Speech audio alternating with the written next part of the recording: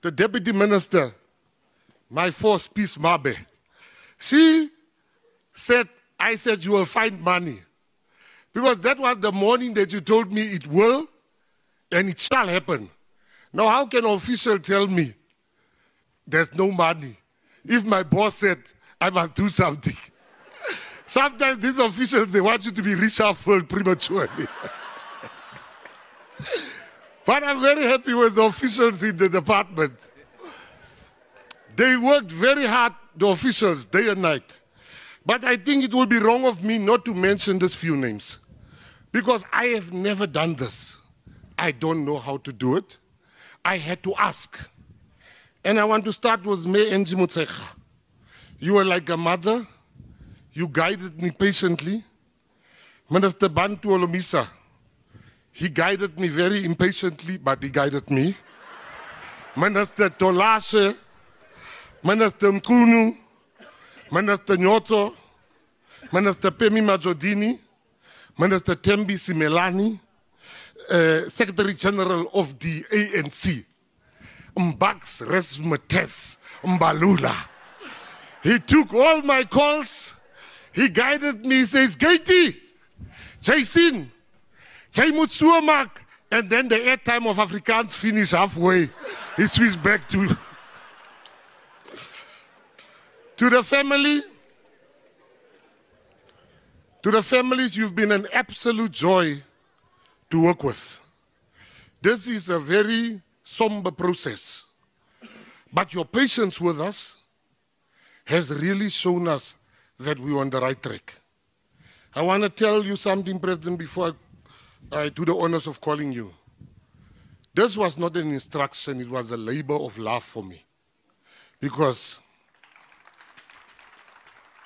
my mother died of a broken heart because her younger brother was never found. So my mother never spoke about her younger brother, but I could feel her pain. So I saw what my mom went through. That's why I was rushing, because I saw what my mom went through. Program directors,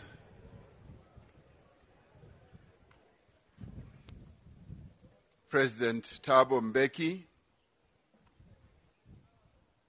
former President of our Republic, we thank you for being here. And we thank you for not only being here, but we are delighted that we are following in the footsteps that you laid to have this moment happening. We thank you for that. You did not only, together with the father of our democracy, Nelson Mandela, direct that this should happen, but you were also there in exile with a number of the comrades who lie here, especially our former Secretary General Dumanokwe, whose remains also lie here. So this moment is special for you as well, because you in many ways have been part of this whole process, and you lived through it and you experienced it. So thank you for being here. We honor you and we appreciate what you initiated. So thank you very much.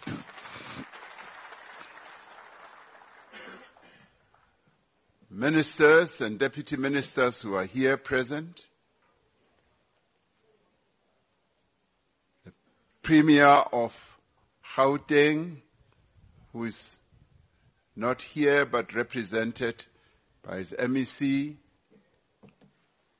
the leadership of the African National Congress and the leadership of the Pan-Africanist Congress, and other liberation movements who are here as well, stalwarts and veterans of our liberation movements, traditional leaders who are here present with us, and our faith healers who are also here, who played an important role in enabling this moment to also take place. Your Excellencies, High Commissioners, and other ambassadors who are here with us present today, key officials in our government who also enabled this occasion to happen in the organized way that it is happening, the leadership of the Military High Command, the command of our military and the police who are here, the Chief of the National Defense Force, General Mapanya, friends and distinguished guests, but more importantly, the families of those we are reburying here today. We thank you for being here and we honor you. Minister Mckenzie, I didn't know that you regard those who think that you are happy as being liars. Because today you told us the truth, that they are liars because they are not telling the truth. The real truth is that you are very, very happy to be minister. Now, when I called Minister Mckenzie, as we were putting together the government, I called him 3 times. First, I called him and said, the Secretary General is talking to all parties, and I'd like you to be on hand to receive the Secretary General's calls. And he said, no, don't worry, President, we'll be ready. So I called him again, and just to keep him warm, because I was ensuring that the GNU does take off as the Secretary General leading our team carried on with his work. So I called him again, and this time I found him in a movie house. He was watching a movie, and I said, no, don't. He said, I'm in a movie house. I said, no, don't worry, I'll talk to you later. To fulfill the promise made to the families of our fallen heroes. And this